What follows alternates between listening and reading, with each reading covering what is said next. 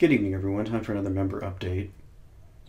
Now, this is the silver euro cross on the 5-minute chart.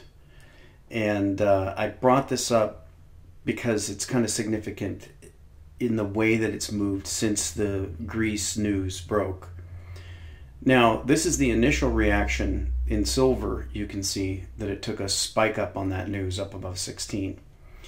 And then, of course, the powers that be managed the price down. You can see we took a dip down there to 1550. It looks like we're rolling over. I'll pull it back and show you on another chart. But just to show you the euro here.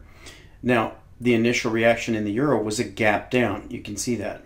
And then the powers that be, the banks, these are the people behind everything, the governments and the banks, they're in bed together. They rallied the euro. You can see they rallied it to much higher than where it was before the news initially broke. So what does that mean? Well, a lot of people are finding a lot of fundamental reasons for it. I don't really see any, fundamentals for it as far as the future of the euro or anything. It's just manipulation by the banks and the governments. But what's interesting here is now you can see that the euro is selling off back down to below where it was when the Greek news broke, but not silver. Silver is not recovering to where it was before or right when the news broke. Silver is continuing to fall. So that gives them permission to continue their shenanigans. That's what they wanted to do. Now we're looking for a buying opportunity here. Let me actually pull off the comparison so we can just look at silver. So you can see the rolling over pattern here. Now I did just recently buy some more of the half-ounce goats just because I felt at 11.87 I felt that I would not see them cheaper than that, and apparently they're not. They're gone on jam bullion. I think Providence still has like 600 of them, but we'll see how long they last. But we're looking for a spike down. That's normally the pattern of things, and if the pattern continues the way they've been doing it, you can see back to the one that we had, the big spike here back around last year, the end of last year. You can see you don't get much time to buy. So that one went all the way down to 1440, but it came from 1650 and it went right back to 1650. So you can see a $2. Let's pull it on the daily to see if it was actually one day. It was over the course of 2 days. But there really was one day where we got, the same day that we had that 1440 price, we came and got almost a $17 price. So you don't get much time on those spikes.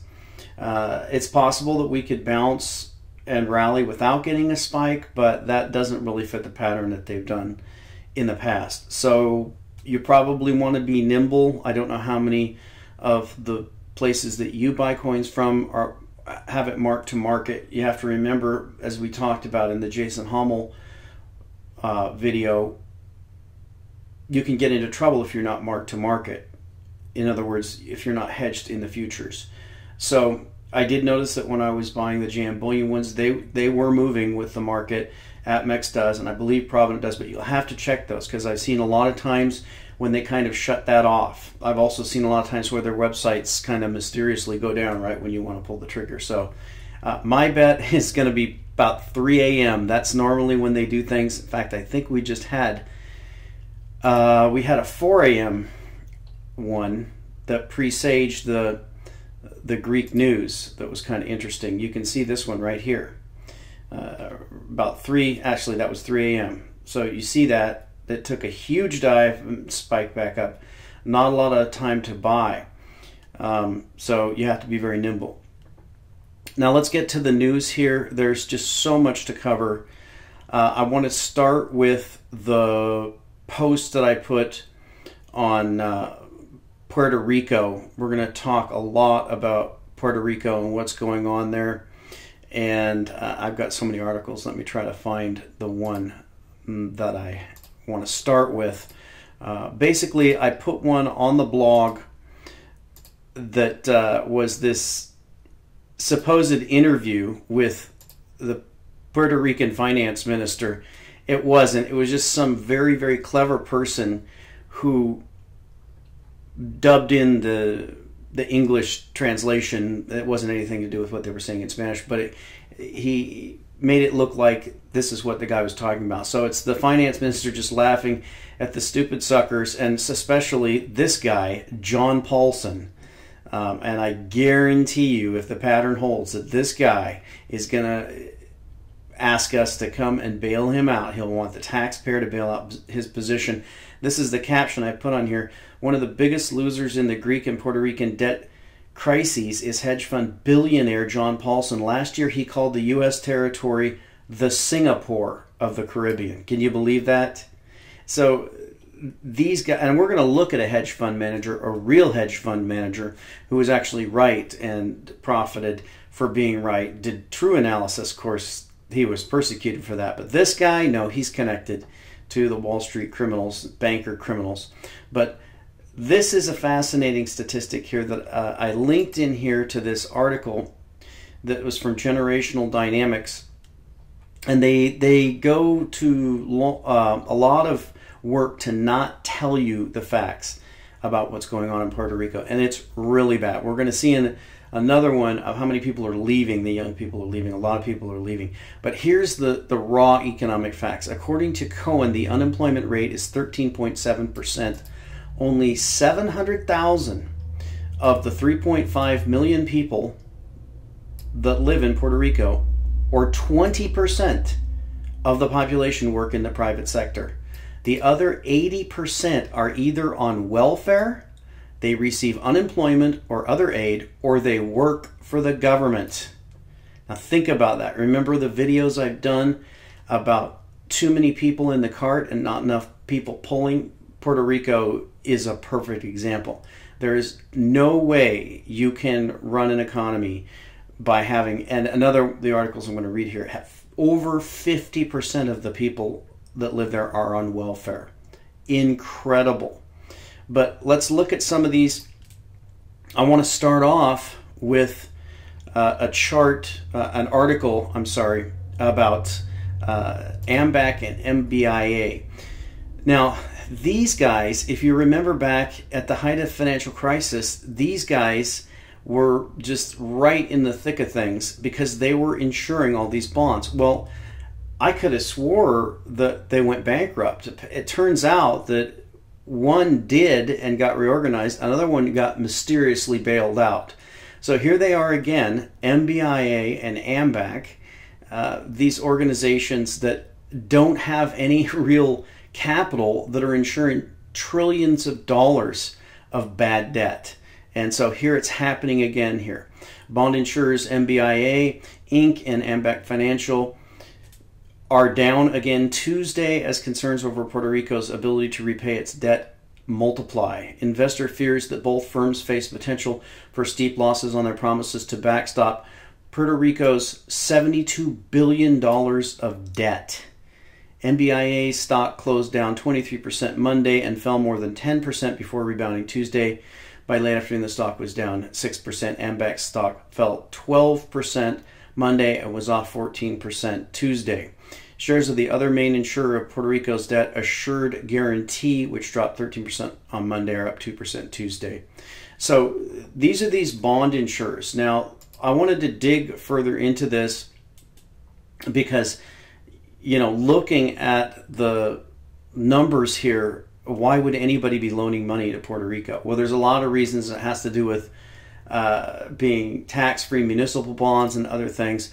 But let's go further and look at some more of the facts, and then we're going to dig deeper into MBIA and AMBAC. So this was an article that was actually published in Time Magazine, and this was back in 2014. But it gives you an idea of how bad things are getting. They're talking about the brain drain here, so there's a lot of people leaving. To make matters worse, the brain drain is occurring as young qualified professionals are fleeing an unemployment rate of 15.4% compared to the 6.6% federal unemployment rate. The fact that Puerto Ricans are U.S. citizens makes migration much easier and appealing, says Puerto Rican consultant Heidi Calero, president of Calero Consulting Group. Currently, Puerto Rico's population is 3.7 million versus 4.9 million Puerto Ricans living in the U.S. mainland. The Census Bureau projects that the island's population will drop to 2.3 million in 2050, a socialist paradise. Around 51% of the island's population is on welfare. Can you believe that? Think about that. That is completely unsustainable. How do you make them participate in the economy? The size of the island's underground economy was recently estimated at approximately $20 billion. And that's just an approximation, since nobody really knows how much revenue goes unaccounted for. So that's crazy. That's just like Greece. Everybody works for the government, takes government handouts, and nobody pays any taxes. So this is a chart of MBIA. Now this is actually one that I shorted multiple times because I looked into the fundamentals as well. And of course, the fundamentals never matter until they do, right? That's exactly what happened in the financial crisis. Now you can see that this stock pretty much never recovered. It's got a $1 billion market cap now. I guess that's cut in half from this high, but you can see that this is limping along. Of course it should have gone bankrupt and it should have gone away. And but why didn't it? Well, because the corrupt Wall Street banks and corrupt cronies in the government, they need these rating agencies to keep this gigantic Ponzi scheme going. Now, here's another one on Puerto Rico's debt. And you can see here, here's the share. Padilla warned that by 2025, the island could have bond debt of up to $40,000 for every man, woman, and child in a territory with high unemployment where the average annual wage is less than $20,000. Incredible. So let's dig further into these insurers. I'm closing these because I have so many open. First, I want to look at these two, AMBAC and MBIA. Before I look at the Wikipedia entry on these, let's go back to one of Mish's polemics here. Back in December of 2007, Mish saw this coming. Insurance from MBIA and AMBAC is worthless. And he goes into it. He goes into Moody's. You know, all the shenanigans with Moody's and how they were threatened and how they are corrupt and how they are compromised. But let's go down to his conclusion here. The charade of pretending will continue. Now, this is before the last financial crisis. You would have thought that it would have ended. Nope, they are keeping it on life support. As long as Moody's, Fitch, and the S&P get paid by the companies whose debt they rate, the charade of pretending will continue. Sadly, it is in the financial best interest for all involved in the scam for the pretending to go on as long as possible. Rather than getting paid based on the accuracy of reports, government sponsorship of the big three ensure they get business no matter how deeply flawed their analysis is. And let's face it, there have been some enormous lapses in judgment by all three to the point of actual fraud investigations into the rating agencies by Ohio Attorney General Mark Dan. So not only are the guarantees of the insurers worthless, so are any ratings made by the big three. Moody's comes flat out and says it themselves. This is from Moody's Code of Conduct. Quote, Moody's has no obligation to perform and does not perform due diligence. That's a direct quote from Moody's. Can you believe that?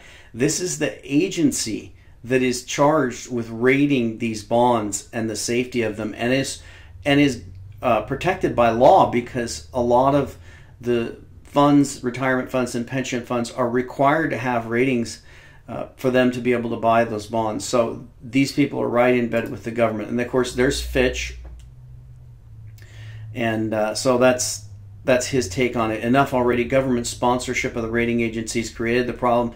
The solution is simple: government unsponsorship of the rating agencies. So let's look at these two that are back in trouble again. It's MBIA and AMBAC. Now, the first thing that came to mind for me was, how did these companies survive? So I started digging and looking into this, and what we find is that we have some interesting characters come in. So let's look at AMBAC here first. AMBAC and other bond guarantors such as MBIA were hit hard by the 2007 subprime mortgage financial crisis, and on January 18, 2008, its Fitch credit rating was lowered from AAA to AA when its plans to raise $2 billion in new capital failed. Moody's and S&P, however, chose to affirm Ambac's AAA rating with their agencies after it succeeded in raising $1.5 billion in new capital in March of 2008. In early 2008, the specter of major bond guarantors failing to be able to pay off insurance claims on trillions of dollars of securities backed by subprime mortgages and other securitized debt led to attempts to shore them up with infusions of capital. So that's the one I want to chase down here. That's footnote 6, and that takes us to this article here. And as you know, Wiki requires you to source your information. Of course, half the time when you click on a link on Wiki, it goes to a dead link. So you know what my opinion of Wiki is. Anyway, but here is this article about how they got this infusion of cash. It says, to avoid a possible crisis, insurance regulators met with representatives of about a dozen banks on Wednesday to discuss ways to shore up the insurers by injecting fresh capital. Okay, so you see what happened there? These people are being bailed out by the banks, and these are the same banks that were bailed out by you and me, the taxpayer. And this was in January of 2008. So it was already starting to crumble, and these banks that ended up getting bailed out these companies. That's what happened. So that's Ambac. Now I want to look at MBIA because this one is extremely interesting because we have this I'll say vendetta by this hedge fund manager, Bill Ackman. Remember I mentioned John Paulson is the guy who said that Puerto Rico is going to be the Singapore of the Western world. You think about how ridiculous and stupid a statement like that is in a country where more than 50% of the people are on welfare and 80% of the people either are on welfare or work for the government. It's absolute insanity for him to make that statement. Now, this is interesting because you go to the wiki entry on MBIA, and I'll just read it here. MBIA Inc. is a financial services company. It was founded in 1973 as the Municipal Bond Insurance Association. And by the way, Ambac was founded in 1971. Isn't that interesting? 1971 and 1973, right when the U.S. went onto a free-floating, unbacked paper fiat standard, they created these insurance companies. It's headquartered in Armonk, New York, and has approximately 400 employees. MBIA is the largest bond insurer. Now think about that. It's the largest bond insurer. And then we read here, MBIA is a monoline insurer primarily of municipal bonds and on asset-backed securities and mortgage-backed securities. Financial insurance or financial guarantees are a form of credit enhancement. It also provides a fixed income asset management service with about $40 billion under management. A consortium of insurance companies, this is the history of Ambac. This is where it gets interesting. So here we get the history of Ambac. A consortium of insurance companies, Aetna's, Fireman's, Travelers, Cigna, and Continental formed a Municipal Bond Insurance Association in 1973 to diversify their holdings in municipal bonds. The company went public in 1987. Okay, well that's interesting. Can we get more about the company? Nope, we go straight into Bill Ackman. And this is the hedge fund manager that I was talking about. In 2002, Bill Ackman, a hedge fund manager, began research which concentrated on challenging MBIA's AAA rating despite an ongoing probe of his trading by New York state and federal authorities. He was charged with copying fees for copying 725,000 pages of statements regarding the financial services company in his law firm's compliance with the subpoena. Ackman has called for a division between MBIA's bond insurers, structured finance business, and their municipal bond insurance side. And this goes on. It goes on about Ackman. Okay, where's the history of MBIA? This is nothing but Ackman. So there's just corrupt Wikipedia again. But let me show you how deep this corruption runs.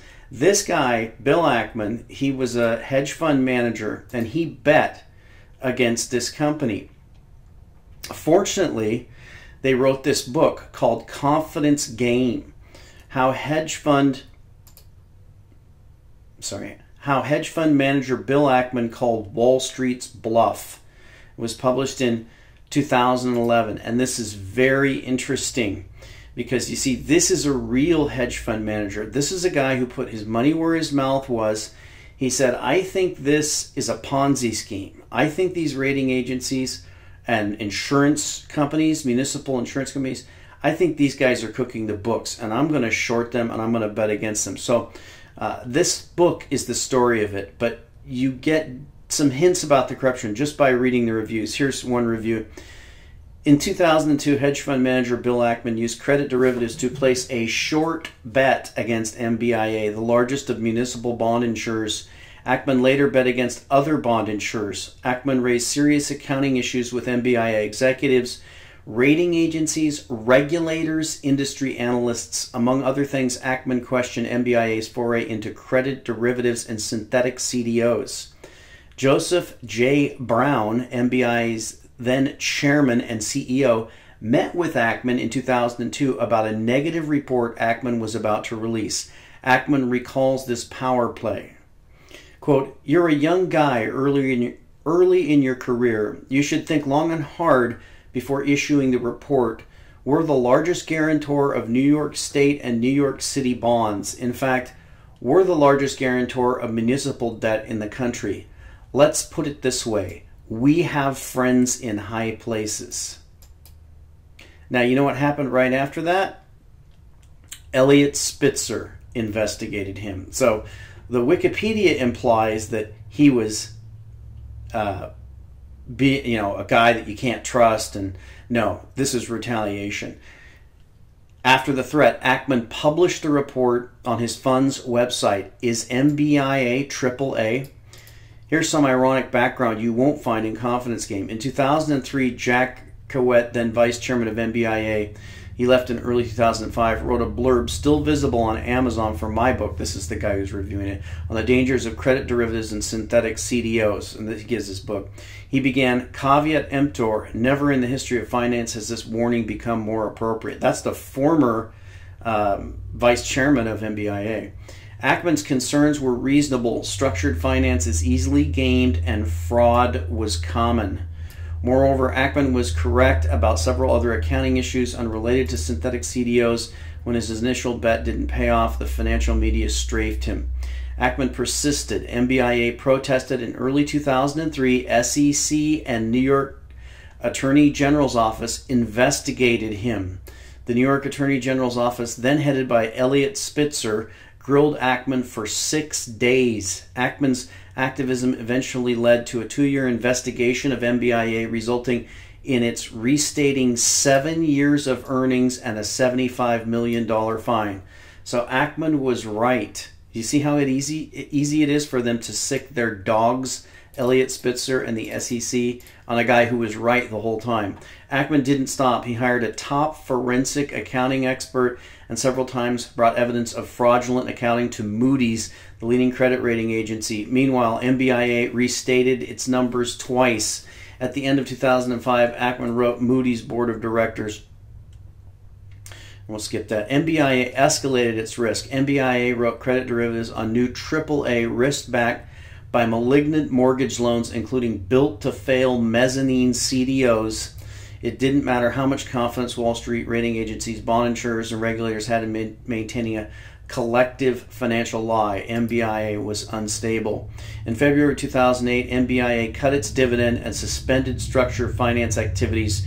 Jay Brown wrote MBIA's investors that Ackman's campaign was an attempt to destroy his business. Ackman's shorts weren't the problem. MBIA could have used some shorts of its own since it was long with too little coverage. MBIA had insured rotting mortgage risk with too little capital and to maintain an even investment grade rating. By June 2008, MBIA and AMBAC, the largest municipal bond insurers, lost their AAA ratings and slid fast from there. At the end of 2008, Ackman took $1.1 billion in gains for Pershing Square, enough to offset losses in other investments, some of which subsequently rebounded. Wall Street banks with financial ties to mortgage lenders fueled bad and often fraudulent mortgage lending, created phony mislabeled securities, and offloaded the temporarily disguised risks on bond insurers, MBIA, AMBAC, AIG, FGIC, and more, as naive investors to keep the Ponzi scheme going. A housing bubble fueled by corrupt finance damaged the U.S. economy, and taxpayers bailed out the chief culprits. Those with friends in high places did the most damage to the nation's economy and personally profited the most. It's also noteworthy that Ackman's outrage was not directed at investment banks with whom he had traded and that underwrote and created fraudulent value-destroying CDOs against which they bought bond insurance, fed him internal CDO data, internal CDO models, and information on MBIA's and AMBAC's positions that Ackman made public, all of which bolstered his confidence to continue his short positions. The high pay of Wall Street and its cronies doesn't reflect efficient markets or individual brilliance. It's a market failure. The great bailout protected debt holders and some shareholders in corrupt financial institutions. Culprits involved in phony securitizations that damaged the economy have windfall gains, are now heavily subsidized with taxpayer dollars. So that's, I think I'm going to get the Kindle version and read this. Confidence Game, how hedge fund manager Bill Ackman called Wall Street's bluff. So now it's happening again, but this time it's actually much worse because these companies have never even recovered. One went bankrupt and got a bunch of phony money from Wall Street, and the other one just went down 90% and has hovered there and now is tanking. So it's happening right now again. It might be the one that sends us over the edge. I'm not sure. They may be able to pull this back from the brink like they've done so many other times. Whether Greece or Puerto Rico are going to be the final nail in the coffin that brings the system down or begins that snowball effect, we don't know. But we know what the ultimate result is going to be. It's going to be the same thing but worse as what happened last time. They just papered over stuff, and it's going to happen again. So we're watching silver tonight. Is going to be a big night probably for the next couple days for a buy the dip sort of moment. All this paper is going to be evaporated, and everybody is going to be left with nothing. If that's not the case, and they don't just simply renege on all of the paper, they're going to inflate it away, and the dollars that represent that debt are going to become worthless. One or the other, it's an inevitability. And we'll talk to you next time.